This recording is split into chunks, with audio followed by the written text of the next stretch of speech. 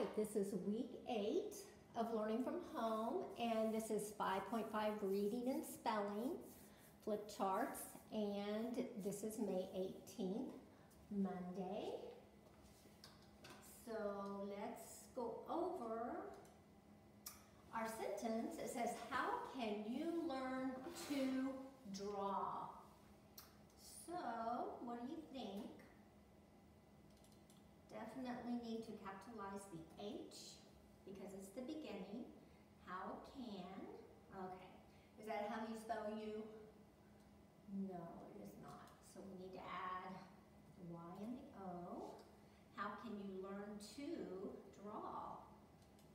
Okay, we need to just one O on 2 for this sentence. And draw. I know the AU makes the A sound, but in draw, it's AW. That makes the A sound, okay? Words to know. This is your last set. Let's read them as I mark through them, okay?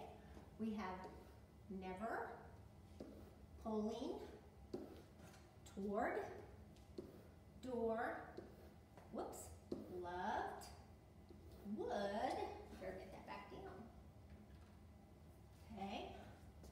Among, instead, another, against, goes, heavy, kind, today, built, early, learn, science, through, close, next, don't, along, hard, something, few, might, and got. Okay. Amazing words. We've got determined, technology, stalled, sketch, inventor, stable, biplane, and speech. Now, which one of those means a rough or unfinished drawing? Sketch. I will sketch a picture on my paper. Which one means making a firm decision and not changing it? Determined. Okay. A talk in front of an audience is called a speech. An early airplane with 2 pair of wings, bi-wing, or biplane. Bi means 2. Okay, a building or structure, or to be sane and sensible, is stable. So it has a couple meanings to it. Machinery and equipment developed from scientific knowledge is technology. And to stop making progress is stalled. A person who invents or makes things is called an inventor. Okay. Spelling this week is the ah sound. And I always think of ah, like when the doctor puts that stick in your mouth and you go ah, so you can see at the back. That's what I think of when I see AU and AW. And sometimes that sound will be AL. Okay, like in ball.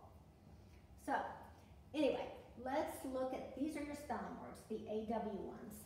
So this week you have saw, draw, crawl, straw, law, jaw, paw, lawn, yawn, and hawk. If they end with the AW, then they rhyme. So you've got a lot of rhyming words in spelling this week. Saw, draw, straw, law, jaw, paw. Okay, and then lawn and yawn rhyme because they both end with AW and then end.